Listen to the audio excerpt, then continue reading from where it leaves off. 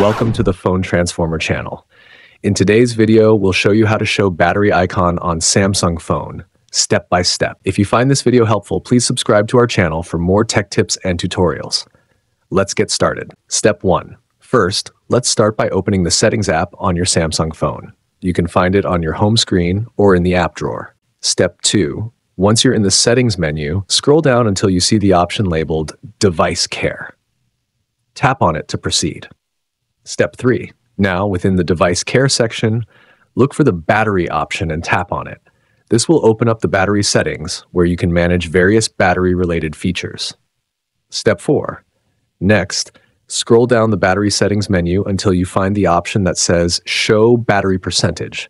By default, this option might be turned off, which means the battery icon is not visible in your status bar. Step 5. To enable it, simply tap on the toggle switch next to Show Battery Percentage.